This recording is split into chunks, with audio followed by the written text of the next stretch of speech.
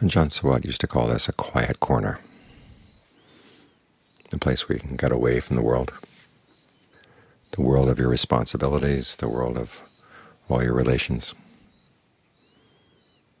and take some time to sort out your mind in what's called physical seclusion. Even though we have a fair number of people here, the basic bottom line is very different from the bottom line outside.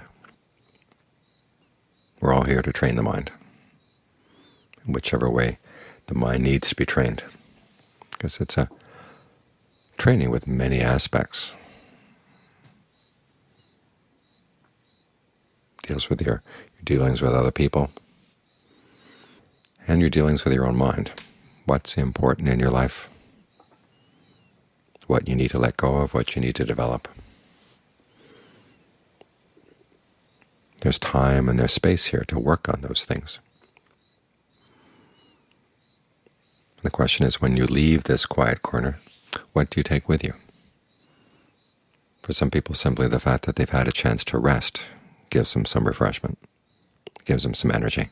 There's really more you can take. You can actually take a quiet corner inside. It's called mental seclusion. And this is a quality you can develop anywhere. It's easiest to develop in physical seclusion. In fact, when you come to a quiet place like this, you begin to realize exactly how much conversation is going on in your mind. You can sit out under the trees and there's nobody else around, and yet there are debates and conversations and all kinds of things going on in your own head, which is why we have this skill of staying with the breath, to give you an alternative. So you're with the body in itself, right here, right now. Not thinking about the body in the world or your identity in the world. It's just having a physical presence right here. And being with that physical presence gives you an anchor. When you hang on to that, then you can look at all the conversations in the mind and realize you don't have to get involved, because a lot of those companions in your mind are different forms of craving. And you begin to see that they just go on and on and on, creating a lot of stress, and not really amounting to much. And they can lead you into all kinds of directions, but in and of themselves there's really not that much there, not much of substance. So one of the purposes of coming out here is to get some perspective on all those conversations going on in your mind, and to be able to pull out of them, and give you the skill to pull out. That's the take-home when you leave, is the skill. You can't take the air, you can't take the trees. You may take a few persimmons. What's really of value when you take back is the skill you take,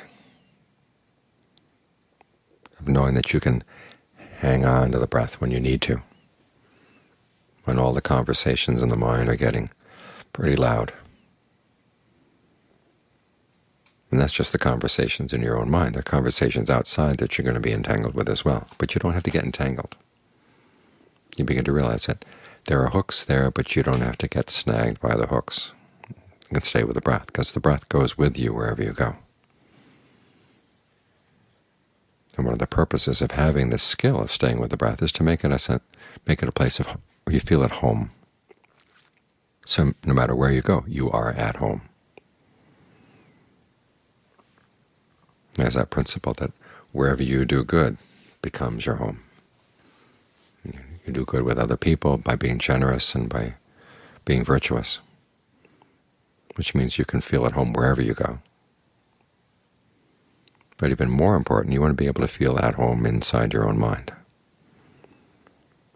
because so much of our activity is trying to get away from ourselves. We don't like what we see in the mind, and so we run away from it. But we have to keep circling back, circling back. So as long as you've got to keep coming back, get to know this spot,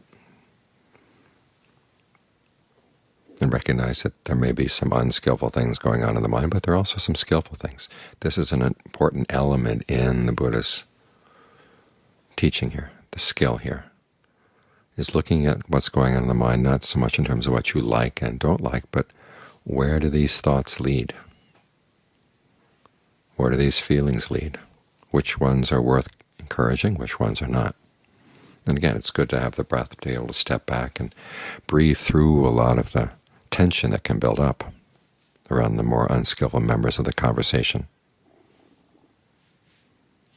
And it puts you in a better place to look at them, not feel like you have to get sucked into their stories or sucked into their agendas.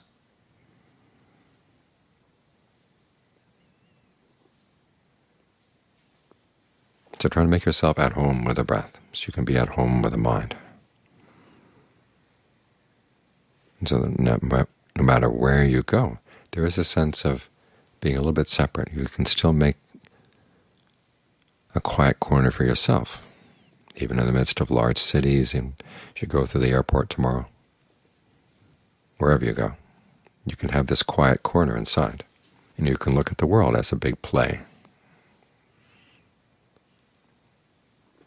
These places are the backdrops on a stage, and all the world is full of people playing their parts, and you can watch them. You don't have to get involved.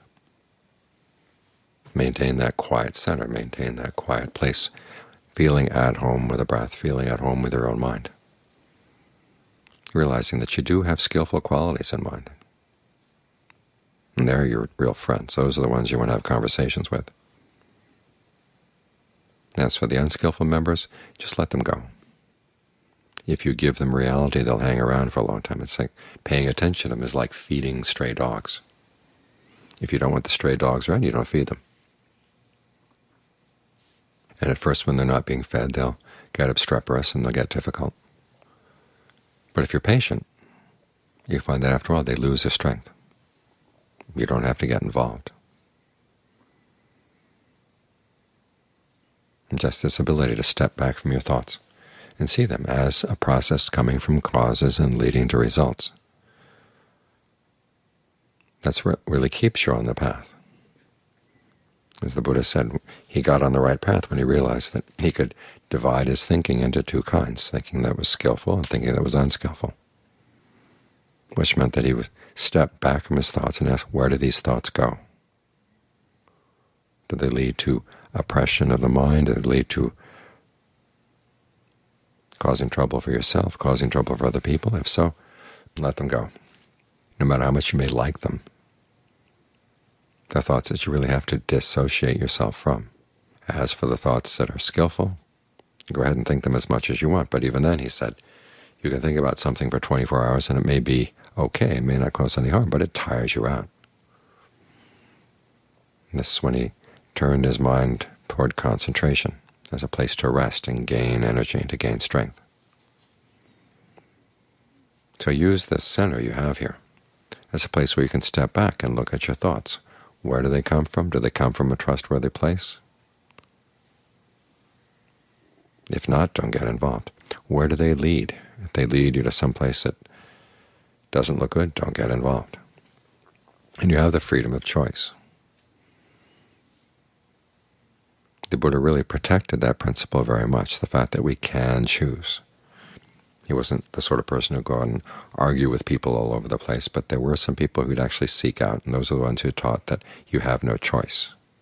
That whatever happens is just going to happen, so you just learn how to accept it, and that way you find peace. The Buddha would actually seek those people out and argue with them,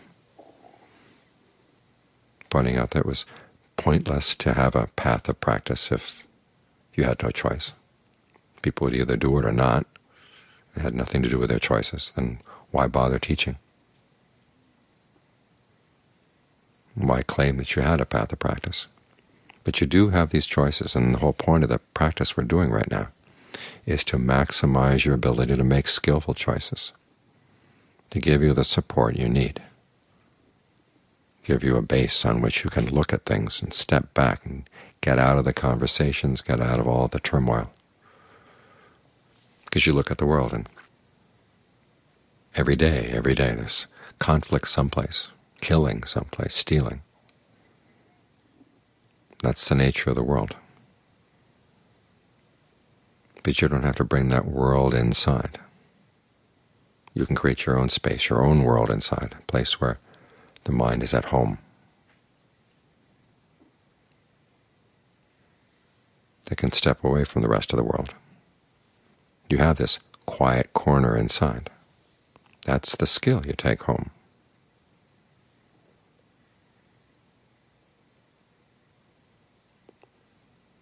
So that you have a home wherever you go.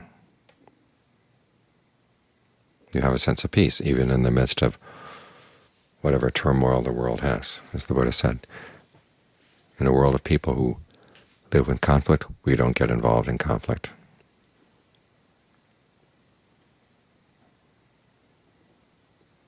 We live at peace inside. We have our own nourishment inside. We have our own home inside. And this is not a selfish thing. It's not like you're just looking after yourself and letting the rest of the world go their way. The fact that you know how to look after your own pains, you know how to look after your own suffering, that takes a huge burden off of other people. If you can't handle your own pains, then you go thrashing around. And in the course of thrashing around, you can't help but hit other people. So when you look after your own inner well-being, it's a gift to yourself and a gift to others. The practice as a gift.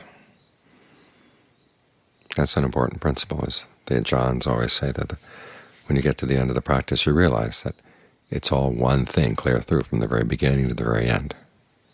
The practice is a gift. You start with learning how to be generous, and you realize that observing the precepts is also a gift. Making your mind still, gaining discernment.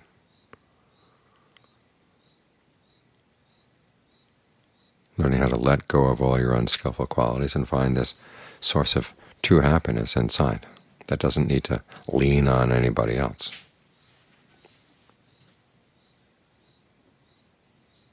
It's all a process of giving, and as with all giving, you get so much more in return.